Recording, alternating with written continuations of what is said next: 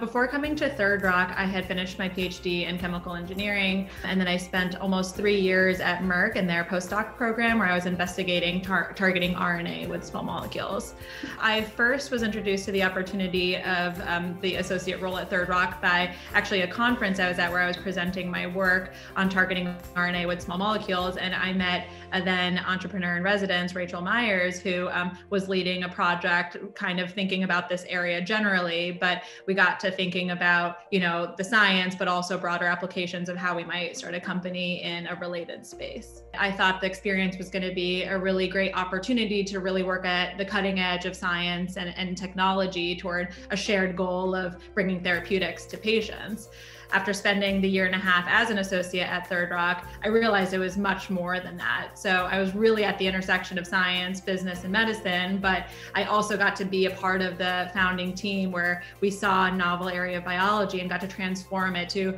actual ideas toward a therapeutic. I feel very lucky to have had the associate experience, and I feel like I've learned from so many world-renowned scientists and entrepreneurs. Once you get to Third Rock, you really see there's so many opportunities in which you take your own career, in which companies you work on, what science you focus on. And I think what's exciting is being a little bit flexible and having your path be a little ambiguous. But what's great about that is you really get to choose your own adventure and figure out what speaks to you best and where you want to go from here.